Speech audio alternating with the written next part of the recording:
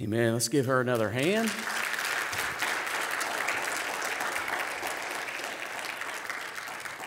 What a great intro to talking about using your talents and your gifts.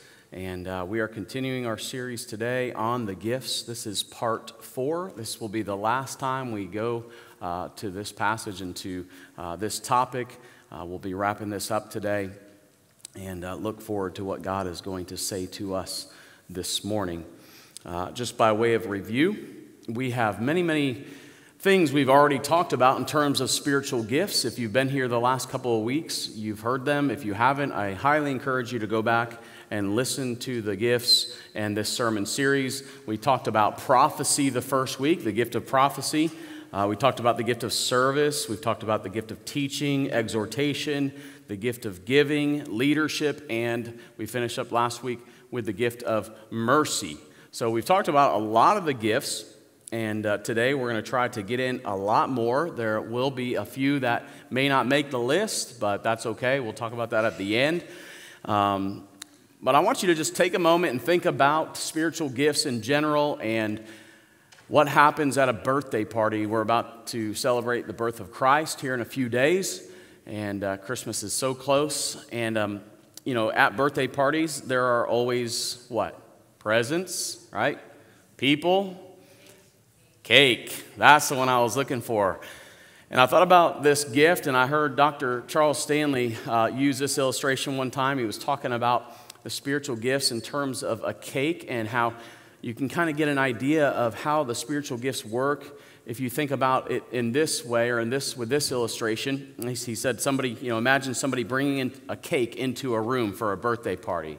And it's real big. It's a 2-layer cake, and it's got just the best icing. And what's your favorite kind of cake? Mine's chocolate. So I imagine a chocolate cake with lots of candles on there. And somebody comes in and they bring this cake into the room, and they're coming towards the table. And all of a sudden they do what my wife does sometimes. Right? And the cake just goes everywhere. And in this time of travesty, with the cake everywhere, you'll begin to see different people do different things, right? There will be that first person that comes to her side, right? And helps her up. Are you okay? Are you all right? And then you have the other person who's like, she should have watched out for that first step. It's a doozy, right? Then you have the person that says, I'll go get a rag, I'll go get a towel, I'll go get some water, and we'll clean this right up. Then you have a person who maybe is over here in the corner kind of snickering, laughing a little bit. But the point is that in that simple illustration, there are a myriad of people with a myriad of different responses. And this is kind of a way we can look at the church, right? If it's a good thing that happens, or a tragedy that happens, or whatever happens in the life of the believers of the church, we come at it with our God-given gifts, and we respond to things differently in the body of Christ. And that's okay. That's a good thing. That's what makes us the church. And so today we're going to continue to kind of look at some of these gifts. But before we get into basically 4 more gifts today, I want to just address for a moment something that I brought out the first sermon about the different types of gifts. Remember, we said there are 3 different types, 3 different kind of groups of gifts. There are the speaking gifts, right? We said there are the sign gifts, and we said there are the serving gifts, okay? So those are basically the 3 categories. It's not just only that. I think God is bigger than that, but from what we can see in the Word of God, we have those different areas. And the one I want to quickly just talk to you about, because we don't have much time, is the sign gifts. The sign gifts in the Bible are the gifts of healing, the gift of miracles, the gift of speaking in tongues, and the gift of the interpretation of tongues. And there's a very vital point that needs to be made, and it's simply this.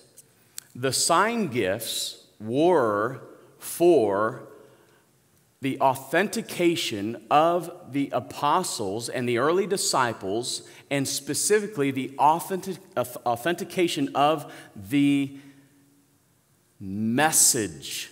Everybody say message. The message of the gospel. Because the gospel came in and it was basically different than what they had anticipated. They were believing for an earthly king to come and rule and to demolish all their oppressors, right? The people of Israel were.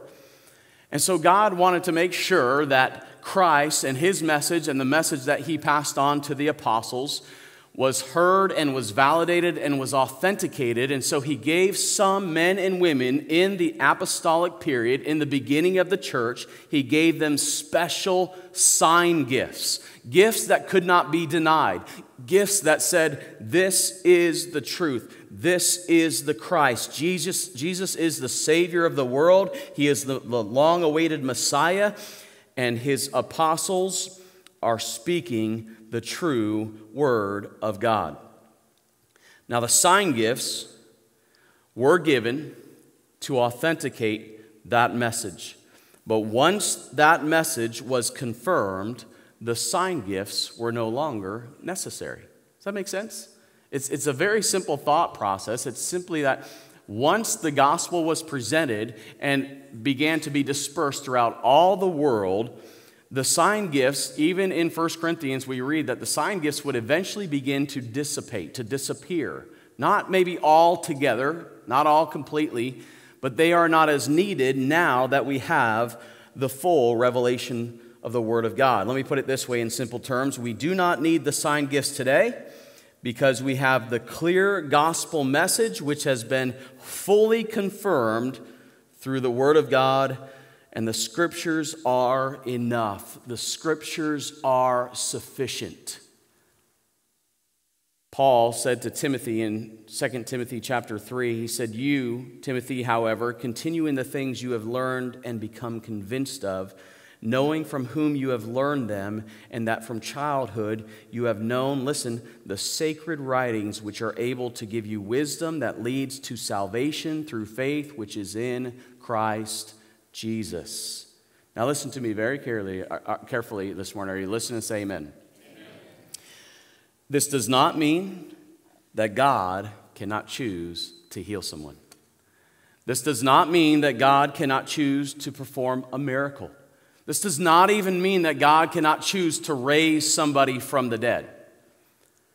What it simply means is that God no longer, as far as I can tell, according to Scripture and according to observing fellow believers around me, God no longer gives the gifts of the signs, healings, miracles, speaking in tongues, because they were for the apostolic church, the beginning of the church, to authenticate the church, to authenticate the apostles, and ultimately to authenticate Christ Jesus as Messiah and Lord, and he is the only way to God. We know that now through the Word of God. Again, this doesn't mean that these things cannot happen. I would not limit God in that way, but just let me give you some dangerous things that are happening in our culture. There is a church called Bethel Church in California. I believe it's in California. Mega church, and I believe it was just recently, they decided that they were going to raise a 2-year-old child from the dead. Now think about that for a moment. They were going to raise a 2-year-old child from the dead. Now, listen, is that possible? Yes. Here's the problem with that. God is not a lapdog. And if you don't have the gift of healing, you don't have the gift of raising someone from the dead, what's going to happen? What's going to happen is the child is going to remain deceased. The church is going to make God look like a fool. And at best case scenario, the people, the mom, the dad of that little girl are going to be told, you just didn't have enough faith. That's not right. It's not right. So we have to have a proper understanding of the gifts and of the sign gifts. Now again, hear me clearly. I do not want to limit God.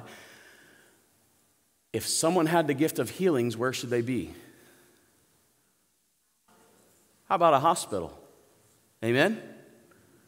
So it's important to understand. I would love to do an entire sermon on just these gifts, but I'm not going to go there. If you want an individual discussion, I will have that with you, and I will show you through the Word of God how I believe that the gifts have ceased, these specific sign gifts have ceased, not completely, and only for the specific reason that we do not need them anymore. The gospel verifies itself when the Spirit of God comes into the heart of someone and transforms their mind and their soul and their entire being and shows them the truth of the gospel through the preaching of the word. Just by way of note, you know what gift is elevated above all other gifts? It's the gift of prophecy. And we learned already that the gift of prophecy is simply speaking forth the truth of what God has said. So when we preach, when we teach, when we speak forth the truth of God's word, that is all someone needs to come to Christ and to accept him as Savior, as the Spirit works through the word of God and impresses that truth upon their heart. Amen?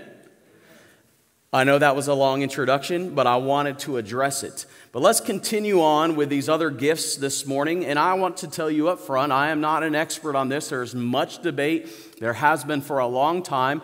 But there are some gifts that some people think, oh, these were for the apostolic time in the church. And there are some gifts that are no longer applicable. But we're going to just look at these next 4 gifts in 1 Corinthians chapter 12. If you're there, say amen. All right, I'll give you some more time. 1 Corinthians chapter 12, verses 1 through 11. Paul says, now concerning spiritual gifts, brethren, I do not want you to be unaware.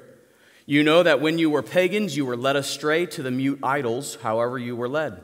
Therefore, I make known to you that no one speaking by the Spirit of God says Jesus is accursed, and no one can say Jesus is Lord except by the Holy Spirit. Now there are varieties of gifts, but the same Spirit. And there are varieties of ministries, and the same Lord. There are varieties of effects, but the same God who works all things in all persons. Verse 7. But to each one is given the manifestation of the Spirit for the common good. For to one is given the word of wisdom through the Spirit, and to another the word of knowledge according to the same Spirit. To another faith by the same Spirit, and to another gifts of healing by the one Spirit.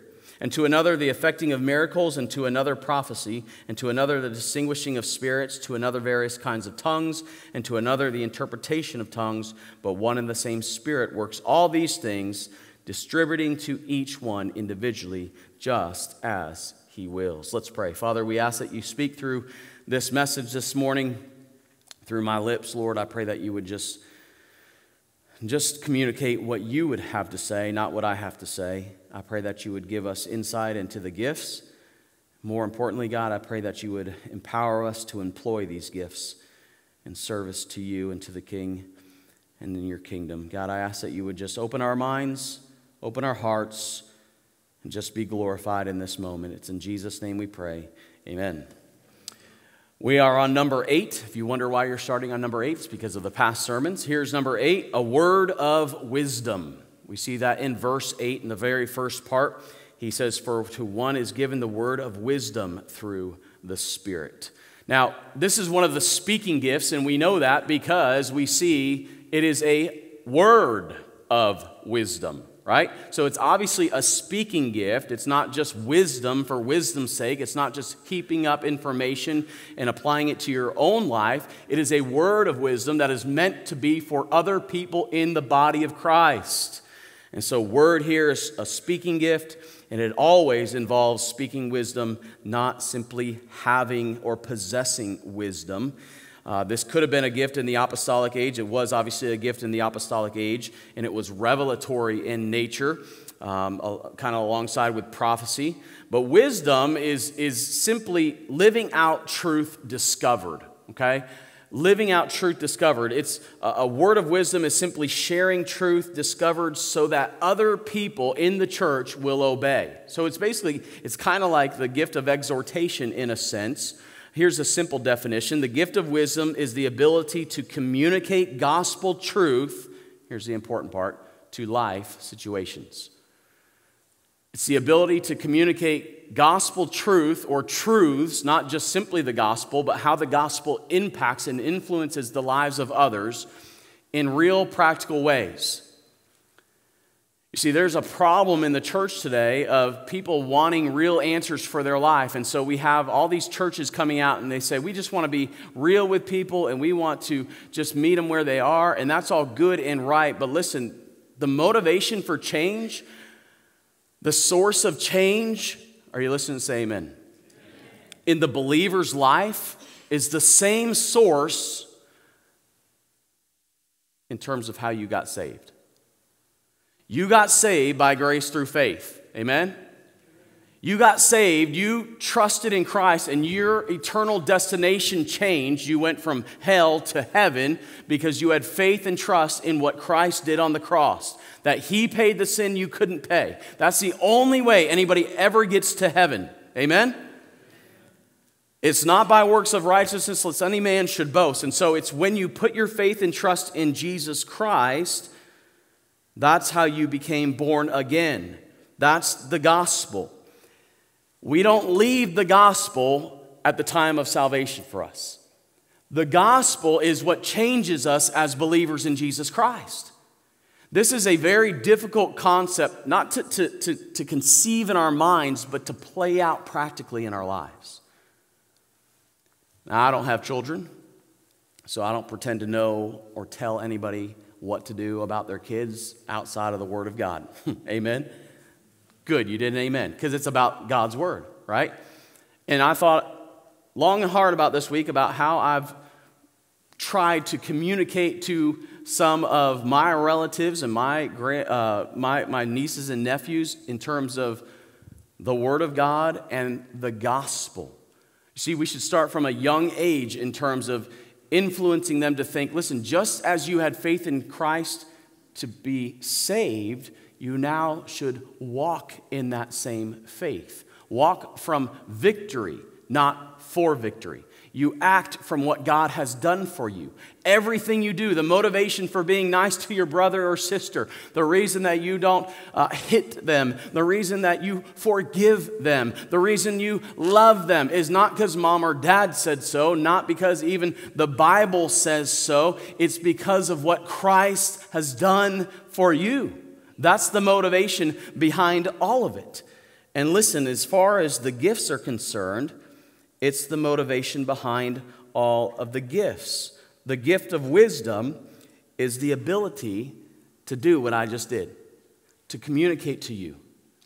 You want victory in your life. You want success in your life from a spiritual standpoint. It's motivated from the gospel message.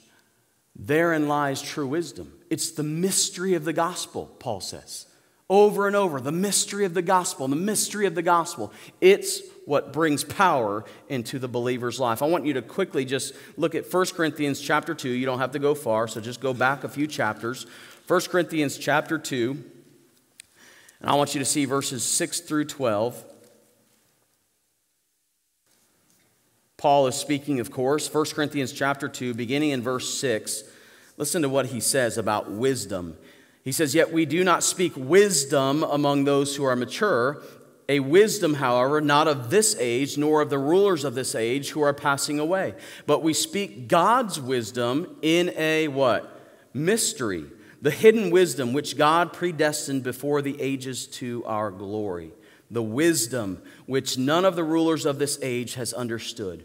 For if they had understood it, they would not have crucified the Lord of glory." Verse 9, "But just as it is written, things which eye has not seen nor ear has not heard, and which have not entered the heart of man, all that God has prepared for those who love him. For to us God revealed them through the Spirit.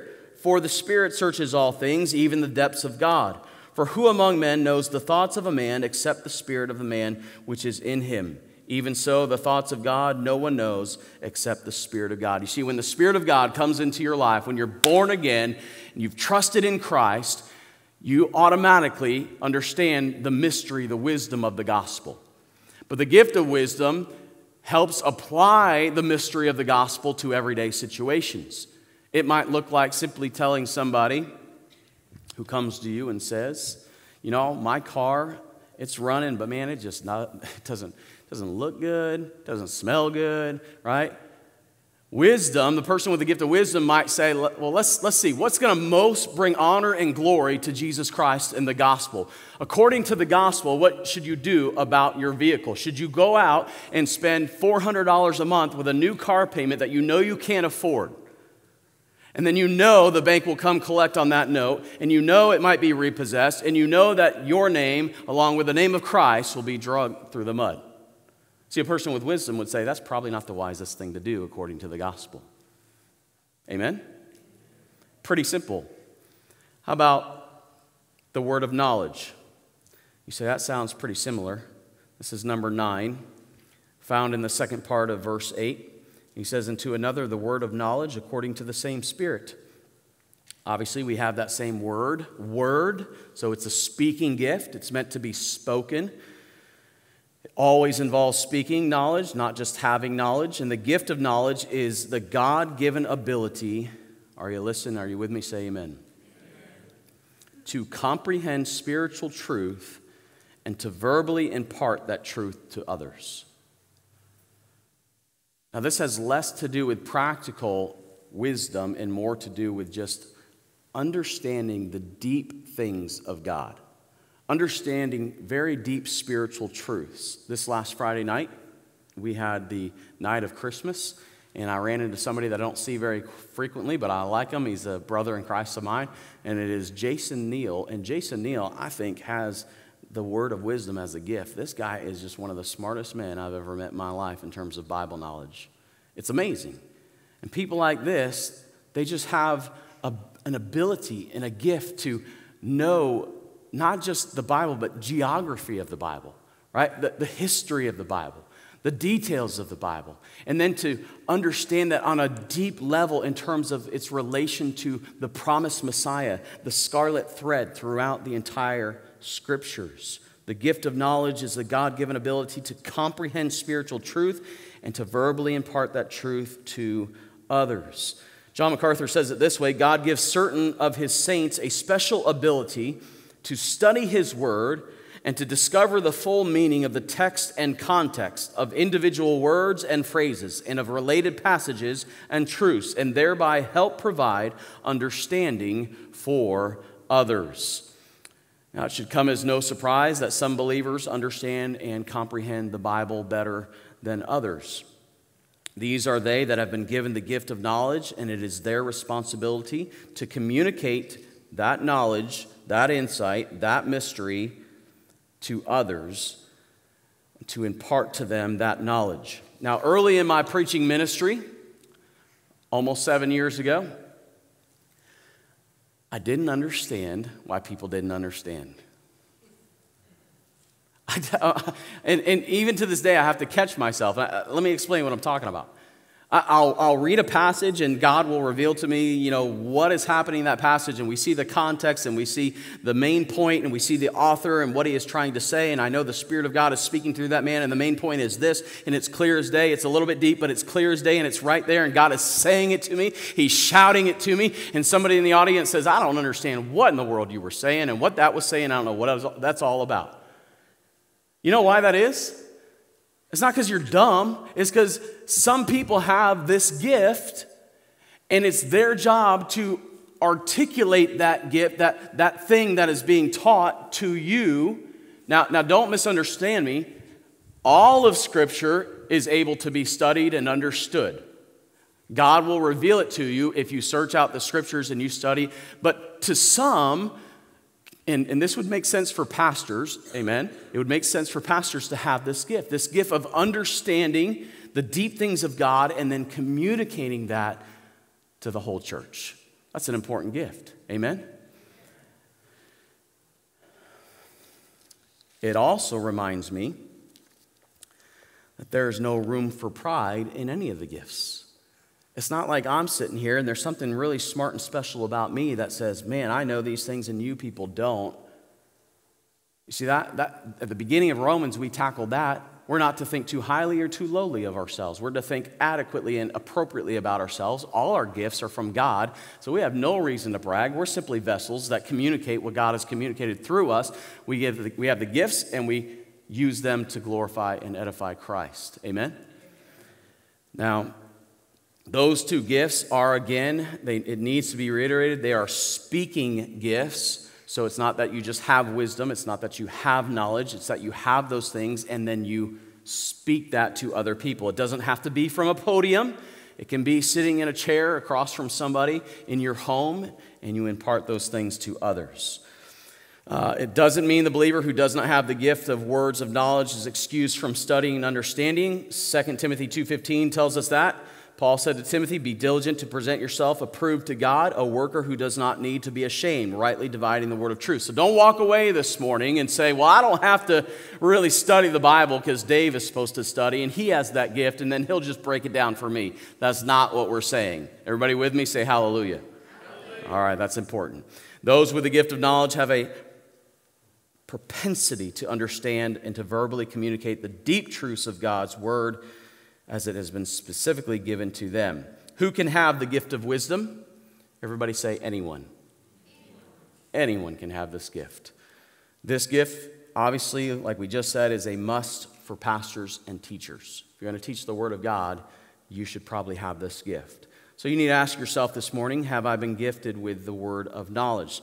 Number 10 is faith. Faith. He says in verse number 9 of chapter 12, to another faith by the same Spirit. Notice it's all coming from the same person, the Spirit of the living God. All believers are called to have faith. Let me say that again. All believers are called to have faith, but there are some of you that have this extraordinary gift. And it is an amazing thing to see lived out in the body of Christ. Colossians 2:6. Therefore, as you have received Christ Jesus as the Lord, so walk in him. How? By faith. You receive Christ by faith. You are to walk in your Christian life by faith. Hebrews 11:6. And without, say it, church. Oh, we can do better than that. And without faith, it is impossible to please him. Who's him? It's God. Think about that astonishing fact for a moment. If it's not of faith, God is not pleased. Uh-oh. So whatever we do in our Christian lives, it must be by faith. But to the person who has this gift, when they walk in the Spirit, this gift is intensified.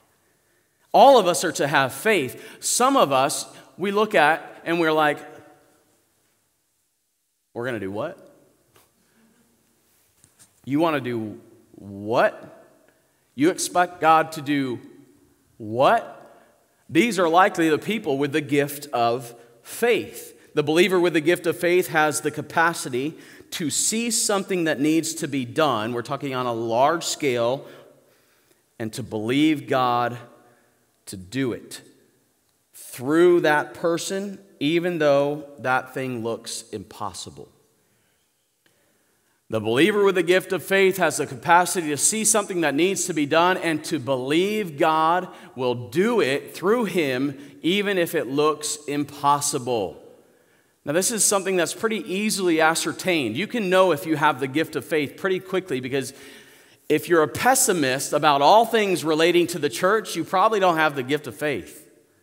No, we can't do that. We've never done it like that before. No. Are you kidding me? There's no way we could raise that much money. See, the person with the gift of faith, it's not that they believe in themselves, it's that they believe in God Almighty. They have a special relationship with God to where they just know, they just have confidence, not in themselves, not even in the church, but in God, that God will do it, that God's going to get it done. That if we just step out and do what he says we should do, that God will see it through. This person is a person of vision with firm conviction that God will bring it to pass. Such a person dreams great dreams and tackles great tasks for God. This is a gift I wish I had. But I know that God in his providence has put me here this morning to look out and see many of you who have this gift. And it brings me great joy to know that I don't have to do all that. That God is raising up leaders within our church that have great faith to get things done. John MacArthur said, the gift of faith is the intensive ability to trust God in difficult and demanding ways. So it's not necessarily just for positive things. Yeah, we can build that. Yeah, we can do that. Yeah, we can start that women's ministry. Yeah, we can help the homeless. Yeah, we can do all these. It's also if somebody is going through something that is just from the devil himself, the person with the gift of faith is able to trust God in the most difficult situations and circumstances. Many times, husband and wife, one has the gift and one doesn't, and it can lead to some interesting conversations. What do you mean we need to give that money to wherever? What do you mean? We can't do that. That doesn't make practical, logical sense. Well, I just believe that God wants us to do that, and He's going to do it, and He wants to do it. And in our marriages, we should be a little bit more open and understanding. If God is speaking to your spouse and they have the gift of faith, at least consider. Amen? And in the church, we need less negative Nancys and more positive Peters. People with faith that step out of the boat. Amen? The gift from MacArthur, I want to finish it. The gift of faith is the intensive ability to trust God in difficult and demanding ways. It is the ability to trust Him in the face of overwhelming obstacles and human impossibilities. Came across a great illustration of this. How many of you have ever heard of a man named Adoniram Judson? I can never say his name right. Can you say it for me, Mrs. Neal? Adoniram. All right, thank you for that. Adoniram Judson. He graduated from college and seminary. He received a call to a fashionable church in Boston to become its assistant pastor. This was a long time ago. Fashionable means reputable and wealthy, and it was one of these like mega churches. That's how we think about it now, right? Everyone congratulated him. His mother and sister rejoiced that he could live at home with them and do his life work. But Judson shook his head. My work is not here, he said. God is calling me beyond the seas. To stay here, even to serve God in His ministry, I feel would be only partial obedience, and I could not be happy at that. Judson had a vision for the fields of Burma and dared to believe that God would do a great work there through him. He preached to the Buddhists there, listen, for 6 years. 6 years. When have you ever done anything for God for 6 straight years? Many of you have, but listen to this next part.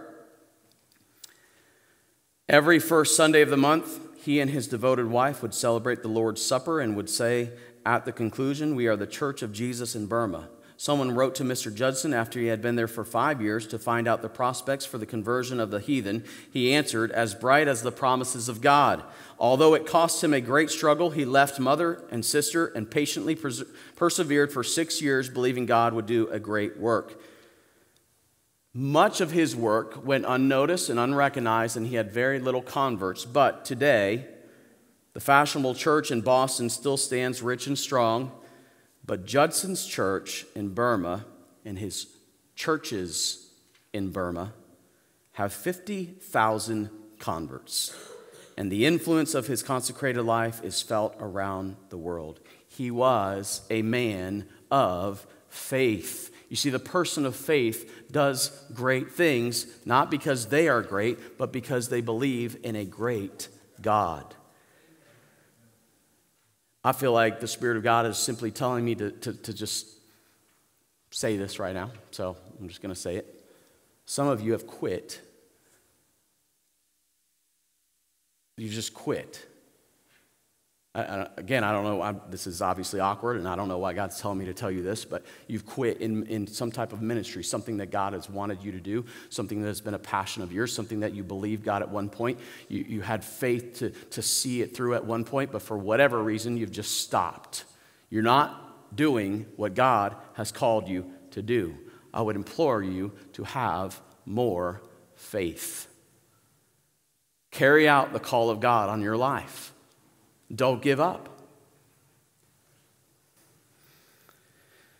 The believer with the gift of faith will always be given to prayer. You cannot separate the two. If you're not a prayer, you don't have the gift of faith. It's pretty much that simple. person with the gift of faith knows how to pray, knows when to pray, is consistent in prayer, never ceases to pray.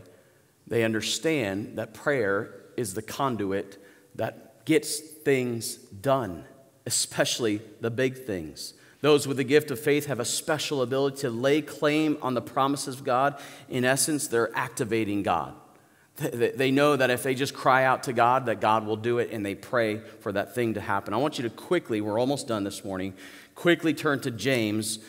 James chapter 5. Let me hear those pages rustling. That will encourage me, and I believe encourage those around you. James chapter 5, verse 16. Many of you have heard this before, this account about Elijah. In James chapter 5, verse 16, the second part, right about in the middle, it says, the effective prayer of a righteous man can accomplish much. Elijah was a man with a nature like ours. It's saying he was just like you and me, just average person. And he prayed earnestly or fervently that it would what? Not rain. Have you ever prayed that it would not rain? You know the last time I prayed that it would not rain? I can remember it very vividly. I was probably like 11 years old, and I was now kneeling down by my bedside, and it was after church service, and I was praying that it would not rain so that we could go to my Uncle Jim's pool.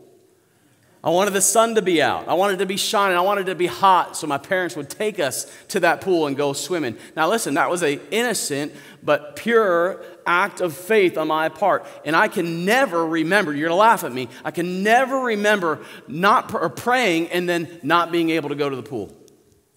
And I think that was a simple grace of my Savior who loves me that much that he would say, you're like, God wouldn't do that. Can we read the rest of this? Elijah was a man with a nature like ours, and he prayed earnestly that it would not rain, and it did not rain on the earth for 3 years and 6 months. Then he prayed again, and the sky poured out rain, and the earth produced its fruit. See, the person with the gift of faith has no problem believing this. They look at that and they're like, yeah, that sounds cool. I want to do that. I want to do something like that. Let's move some mountains, right? We are all called to have faith, but the person with the gift of faith, man, do we need that in our church. And I think I spent a little bit more time on that gift this morning simply because if you have the gift of faith, you need to be working for the Lord right here at Cornerstone Baptist Church. You need to be seeing what others who have weak faith can't see. You need to be claiming what we don't claim. You need to be that part of the body that lifts the rest of us up to believe that God wants to do something in this place. Amen? Do you have the gift of faith? Lastly, as we burn through this last one, discernment is found in verse 10 of chapter 12 of 1 Corinthians. It might say distinguishing of spirits. Maybe you see that. Distinguishing of spirits. Another simple term for it, as I've labeled it, is discernment. You see, every message spoken, say it with me, every message spoken has one of three sources. Everything you hear, everything that comes into your iPod, earbuds, or your, what's the most popular one now? It's not Beats anymore. AirPods, all right? Whoever's speaking to you through those, whoever you hear on Sunday morning, whoever you hear on the TV, whatever televangelist you hear, listen, that message has a source, and it's from one of three places. Hopefully, it's from the first thing, the Spirit of God. Hopefully, the Spirit of God is speaking through that person. The person with the gift of discernment can say, yeah, that's from the Lord. That's from the Spirit of the living God. But another place it might come from is the spirit of man. Simple flesh. It's my own ideas. It's apart from God. It's not necessarily evil, but it's just from me. And then you have the spirit of the devil. The Christian with the gift of discernment has the special ability to recognize a message spoken as being from the spirit, the flesh, or the enemy. You see, Satan is the great deceiver. Amen? Let's let it be so. Maybe we shouldn't say amen there. He is the great deceiver. That wasn't a trick. He is the great deceiver. He is, the Bible calls him in John 8:44, the father of all lies. And he attacks and infiltrates the church. Now listen to me. This is really important. We need desperately the people with the gift of discernment to step up in the body of Christ because it's becoming destroyed from within. The enemy is infiltrating the church with people with false theology and false doctrine and things that tickle the ears and makes me feel really good about myself, but it's not from God. And you go online and you listen to these little snidbits and it sounds good and it sounds encouraging and you're like, yeah, that's great, thanks for that. And it's from either the flesh or worst case scenario, it's from the devil or his demons. See, often the devil's greatest weapon is to counterfeit God's word. He takes a little bit of God's word and then untruth and he mixes them together and he says, here, partake.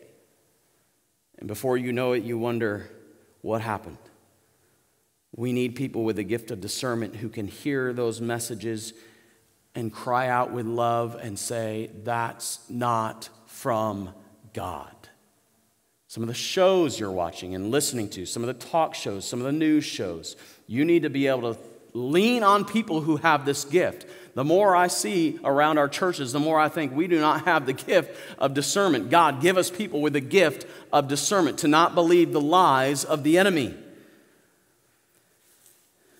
He twists Scripture. He takes it out of context, and ultimately he wants to misrepresent who God is. The believer with the gift of discernment sees through the falsity and can distinguish and expose the lies.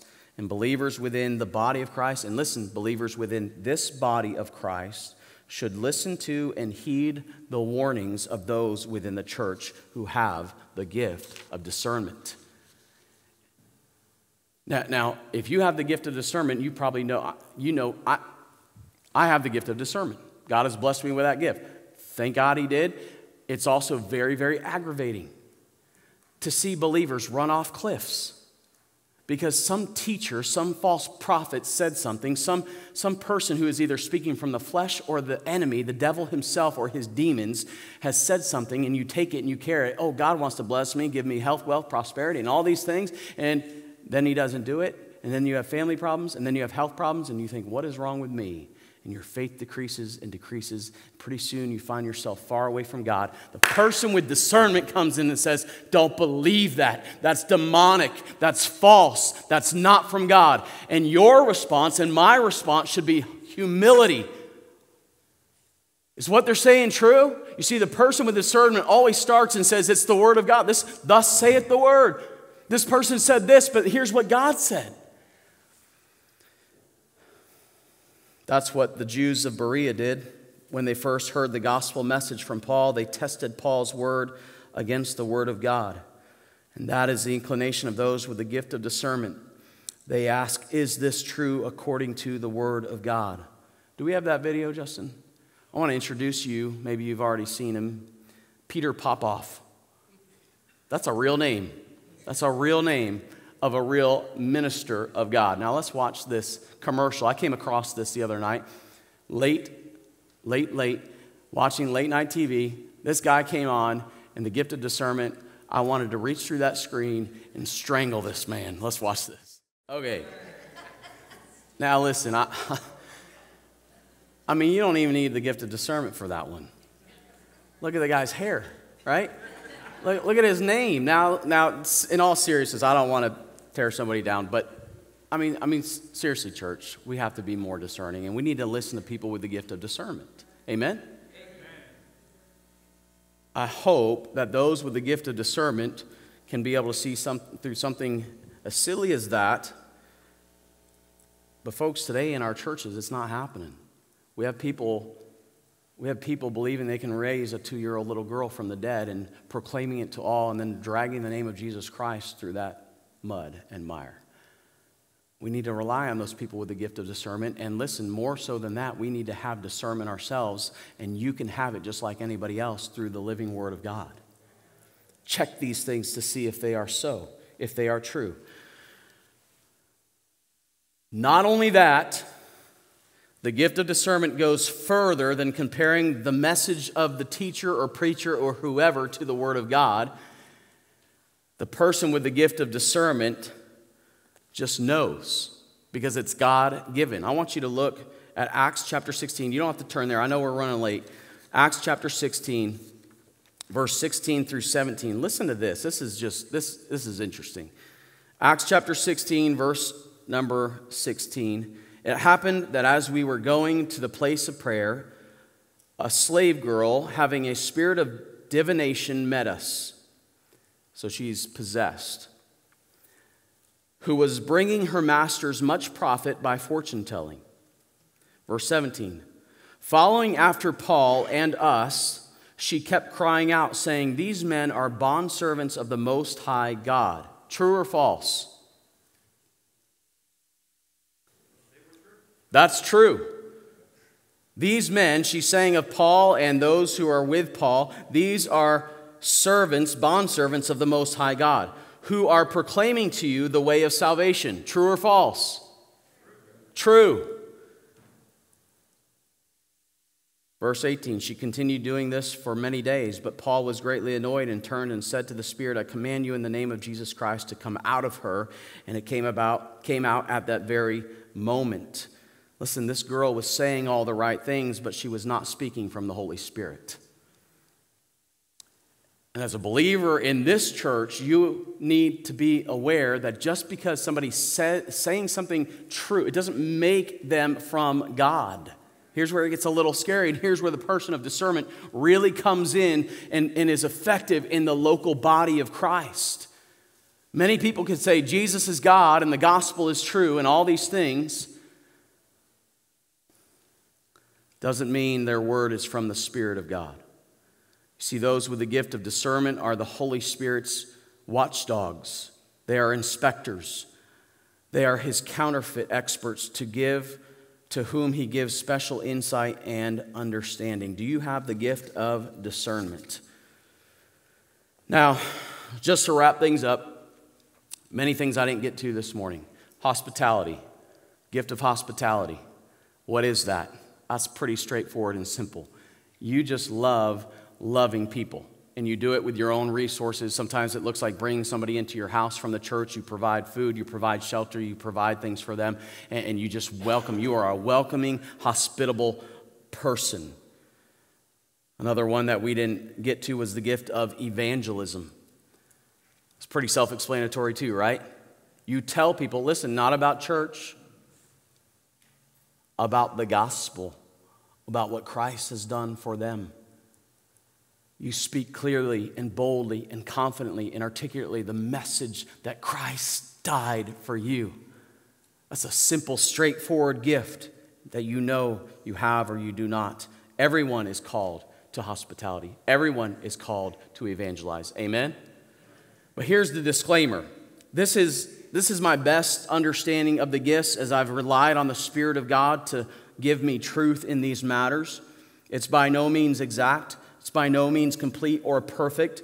This sermon and sermon series is not an exhaustive list. I believe there are other gifts out there that we might not even know about. Some of you during this sermon series have come to me and said, "I don't know what I have. I thought I had this gift, but now I'm not sure after you preached." And I'm like, man, that's done the opposite of what I want to happen, right? But here's the thing. It doesn't matter if you know your gifts. You say, "Dave, why did you just spend 4 weeks telling me about my spiritual gifts?" Are you listening? It doesn't matter if you know what specific gifts you have. It helps, but that's not the point of every single passage that talks about spiritual gifts. It emphasizes the gift giver, the Spirit of God, and that He's the one that employs the gift, and it emphasizes that you actually practice and exercise your gifts. How silly would it be this Christmas in 3 days to unwrap gifts and then just leave them forever underneath the tree? To never touch them or open them up or play with them or utilize them. The emphasis in the way that you and I know what our spiritual gifts are and employ our spiritual gifts is we utilize them, we do them, we walk by the Spirit so that we can see God work through us. How can I know for sure that I'm using my spiritual gift? 3 quick points and then we're done. Number 1, return to the altar. That's what Romans 12:1 says. Romans 12:1, return to the altar. Therefore, I urge you, brethren, by the mercies of God, to what? To present or to offer yourselves as a living sacrifice. You need to be offering yourself constantly. Lord, it's your life. Do with me as you will. All my gifts that you have given to me, help me to use them. Employ my gifts. Do what you want with me and offer yourself, your body, your talents, your ministries, your gifts, your brain, your everything. Offer it to God. That is a constant thought of the believer and the believer's mindset. Present your bodies. Here I am. Use me. See, the problem with a living sacrifice is that it tends to get up off the altar, doesn't it? You're like me. One day, today, you might say, God, use me, use my gifts. And then tomorrow, you're like, I don't want to be really involved in the church. You see, we always have that option. God does not force us to be here. Are you listening? God does not force us to be here. If you don't want to be here, listen, I want you here. I don't know what to tell you. Are you using your gifts for the body of Christ? Is church just an obligation? Return to the altar. Secondly, rely on the Spirit. See, returning to the altar is big picture stuff. Relying on the Spirit is the day-to-day stuff. In 1 Corinthians 12:11, it tells us exactly how this happens. 1 Corinthians 12:11, but one and the same Spirit works all these things. It's the Spirit that does the work. Some of you are like, oh man, now I got to do that. I got to do that gift. I got to do that. You ain't got to do nothing but say, God, here I am, and submit to Him and watch Him work. Watch the Spirit work through you. Lastly, remember the purpose of your gift. Remember the purpose of your gift. Ephesians 4:12 tells us that the gifts have been given for the equipping of the saints for the work of service. Listen, are you listening? To the building up of the body of Christ. Let me come down here so you listen. I want you to use your gifts out there. But mainly the gifts are purposed and intentional to be used in the body. Not a building, in the body. Now listen, we're not having church next week at all. No Sunday service at all. And here's what I want you to do in the time from now. This is how you're going to worship. You see Romans talking about the gifts. Romans chapter 12, verse 1, the very end of it, you know what it says? This is your spiritual act of worship. This is how you worship. By utilizing, employing, serving, helping, prophesying, teaching, encouraging, exhorting, on and on with the gifts. This is how you worship. It's not standing in a sanctuary that's part of worship, but we got to get rid of that idea of worship. Worship is when the body of Christ says, I have been gifted by the Spirit of the living God to exhort and lift up my brothers and sisters in Christ. My life is not about me. My life is not about my stinking kids. It's about the glory of God, and that happens through the church of God, and we need to employ our gifts. That's what needs to happen, church. And so from now until January 5th is the next time that we'll be in this place. But it doesn't have to be the next time we see one another. You should be loving people in this church, left and right, finding out their needs, using your spiritual gifts, knocking on their door, bringing them food if they're sick, knocking on their door, bringing a word of exhortation and encouragement, ringing them on the phone. I don't know why I said that, 1950s, ringing them on the phone, calling them up, emailing them. We have all this technology and we can message somebody in a split second, and yet we don't use it for the glory of God. Redeem the time you have. Redeem the gifts you've been given. Use it to bring glory and honor. Listen, first to the church. When the bride of Christ is lifted up, Christ is lifted up. Can you commit to do that, church? If you're willing to do that, if you're willing to begin to walk in the Spirit, rely on the Spirit, obeying every moment, offering yourself as a living sacrifice to God, It's your reasonable. He says it's your reasonable. That's your basic form of worship. If you come in here and worship with your mouths on Sunday, but don't live for other believers and use your gifts to build up the body of Christ, if that's not your overall goal in life, you're doing life wrong. You're doing it wrong. And you wonder why you're miserable, and you wonder why your finances are out of whack, and you wonder why your kids are going astray, and you wonder all these things. Come back to the altar. Put your life on it. Husbands, put your family's lives on it.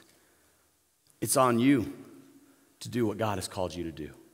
Use your spiritual gifts to build up the body of Christ, and you do it by walking in the Spirit. Let's pray. Father, we